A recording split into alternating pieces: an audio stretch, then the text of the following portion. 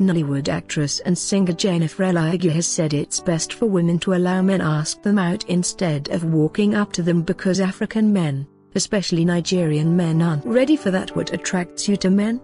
I think every woman likes a well-dressed and good-looking young man to be identified with.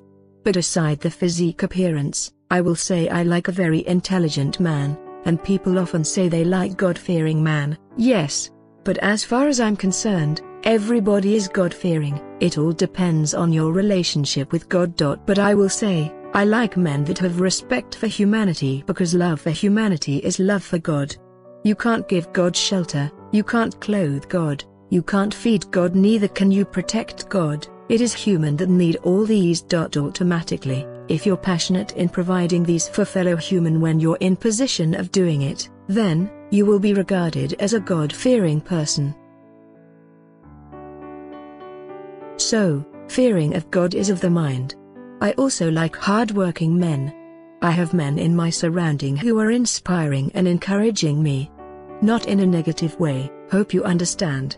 They are the people that believe in my zeal. I have very close male friends who are so objective to my opinion, such that whenever I make my opinion known to them about a project or other issues, they will say, "Jay, no, you can't do this like this," and so on.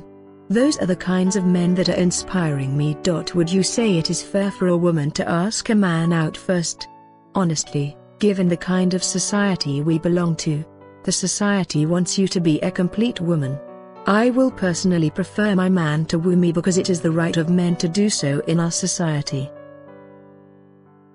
Of course, there might be nothing bad in woman doing that, but in this part of the world, you don't know the kind of guy you're doing it to.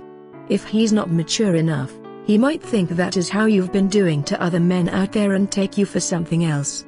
Unlike in the Western world, if you walk up to a man and say "I like you," that means you have crush on him, and mind you, that might not lead to relationship but being a very good friend. In this part of the world, we are hypocritical in nature.